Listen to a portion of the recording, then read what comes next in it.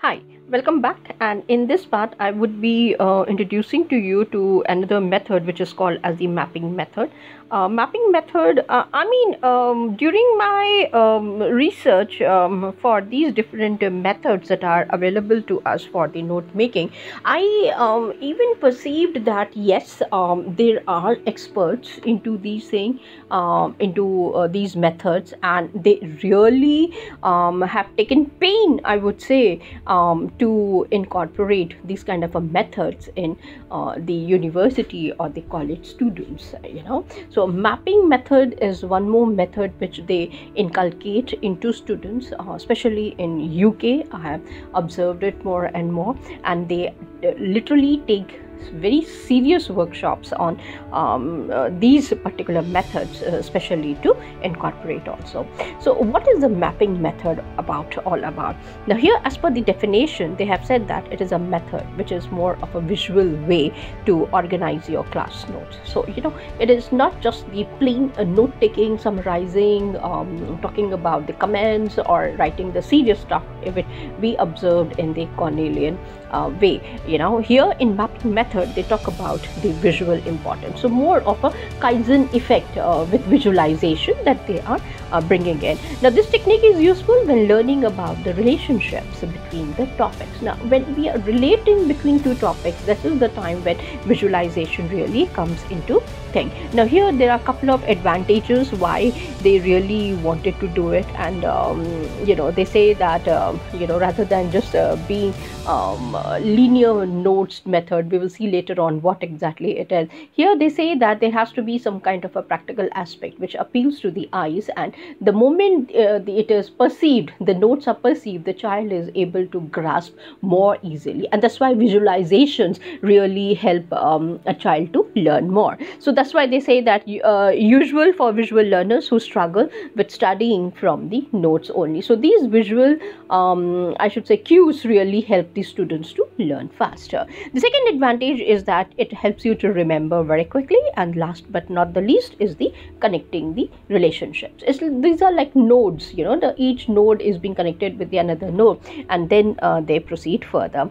Now how do you use it? Now here we would see the diagram in next slide, wherein they have said that the page is organized by the topic.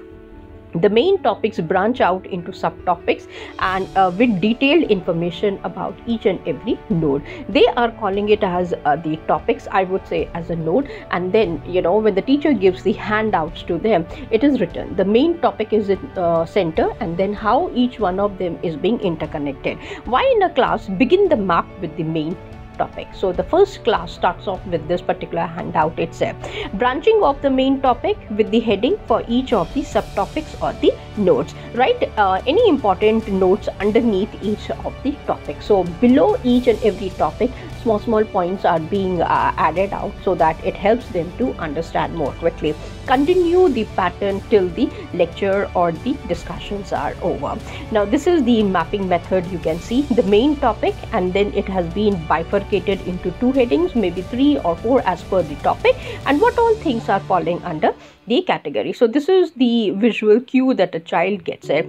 Now here the mapping method, there are certain things which I literally understood when this was being shared with me, and here they have said that it uses the comprehension or improves the concentration skills, and while they're taking up the notes, because you're differentiating the topics between each other, and the person here in the sense the student is able to relate between each and every idea or the topic that is under discussion. So this becomes more or less like a graphical representation and a easier way in which there is the active participation of the student, mental alertness is there, and student is already focused along with the teacher, and both of them are interacting at the same page, you can say.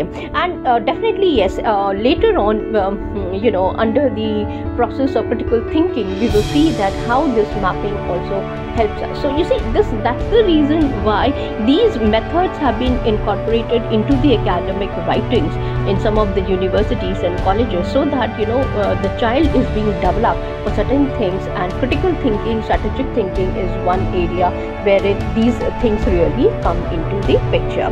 So here already have discussed the advantages. The disadvantages is that you may not hear the changes. So here you cannot make, however you can keep on adding them. So deletions is not there at all for us. The next one is the complete nervous system of the mapping method. This is what I would call it as the nervous system. So at the center you can see the bulb, which gives you the idea, mind map applications. And trust me, in UK I have seen during my survey, that yes, there are, good consulting companies which really invite the industry individuals or the leaders from the various companies and the institutions which are present, and they develop this kind of ideas with the help of the mapping method. And here you can see, one is the management, the other is the thinking, the third one is the document, fourth one is the information, then evaluation, planning. And management, you can still see self, then meetings, then people, how well you are able to bifurcate or trifurcate various things, and then you're able to proceed further. Thinking, in what ways you can think about it, like your strategic, your visualizations, creative aspect, e-learning, and then how you're proceeding further, the documentation part of it. So each and every branch is present out here, and this is what the Kaizen visualization is all about. The Chinese or the Japanese method, which is the lean method, I would say. And coming from the industry like GE, we have been trained on the visual aspects a lot. So every team has to focus on these visualization. So here, this is a very neat package of the visualization method which has been given to us for the note making also. So I think this is the short introduction about the mapping method. I hope all of you like it. Till then, thanks. Bye.